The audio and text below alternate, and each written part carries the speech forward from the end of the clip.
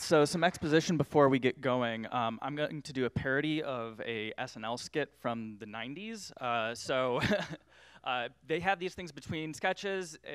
You'd see a nice picture, a calm voice would come on saying that they're going, and then tell you a really inane joke. So these are all tongue-in-cheek jokes. Don't take them seriously, please. And now, Deep Thoughts by Not Jack Handey.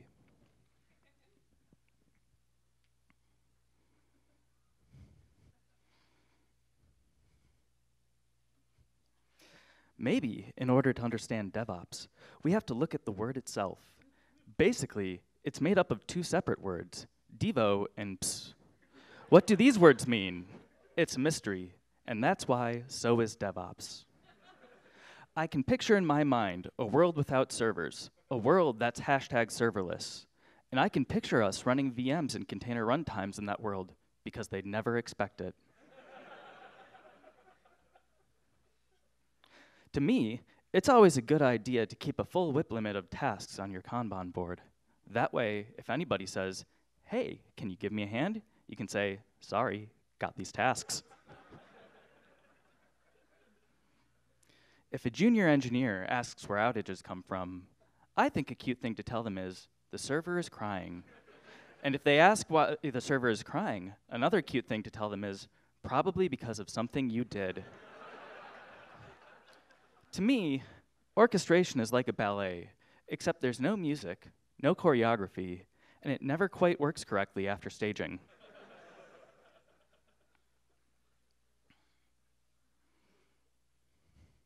If I ever get good at DevOps, I hope I'm not mean to my developers like I am now.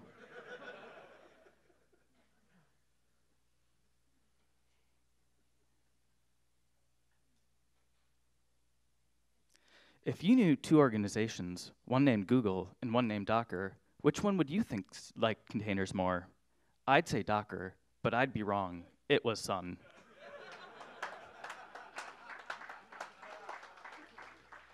It's easy to sit there and say you'd like more engineering time from other teams.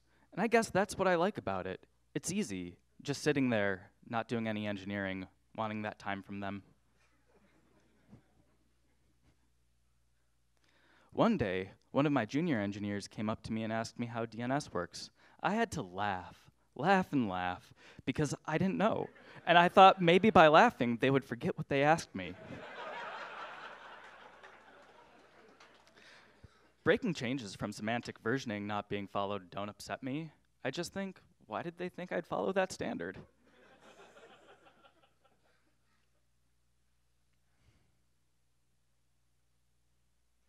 If you go through a lot of servers every week, I don't think it necessarily means you've got a great immutable infrastructure.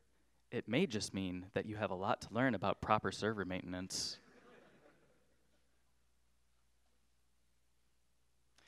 If containers could scream, would we be so cavalier about typing Docker kill? We might, if they screamed all the time, for no reason.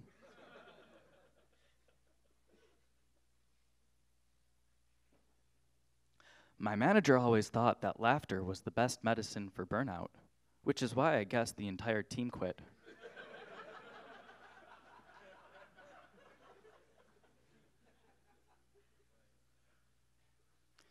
If there was an organization called VMware, I bet it would really start to annoy you after a while how they sort of really stretch the definition of a VM.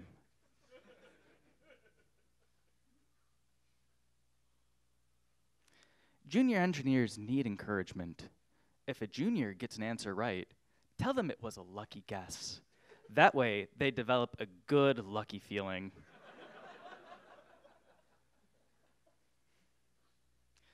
The old operations engineer had fixed many an outage in their life, but now it was time for them to remove their database accounts. When they did, all applications lost database access. Sorry, the engineer said with a smile. All right, I'm Josh Zimmerman. That's my Twitter handle. This has been a parody of Deep Thoughts by Jack Handey. Credit should go to him for these jokes. A couple people did help me whittle these jokes down from like 30-something to the like 16 you saw here. So thanks to them. I'm also one of the organizers for DevOps Days Madison. You should think about sponsoring, submitting to our CFP, which closes tonight at 11:59 p.m. CDT, or even just coming up and having a good conference with us. So that's, I think, my time. Give it up for the Ignites!